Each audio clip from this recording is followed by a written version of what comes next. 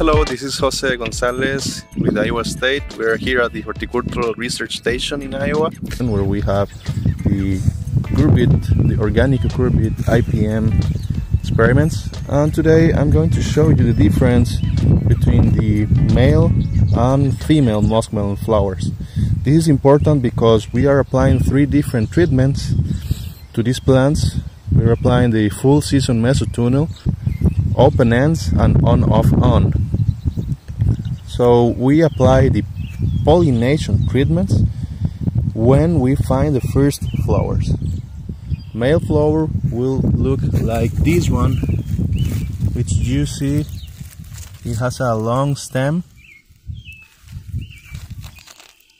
That's the main difference with the female flower, which you can see one over here. It has a thicker stem and also a ovary. So this round thing over here, that's the ovary, and that's what will become a fruit.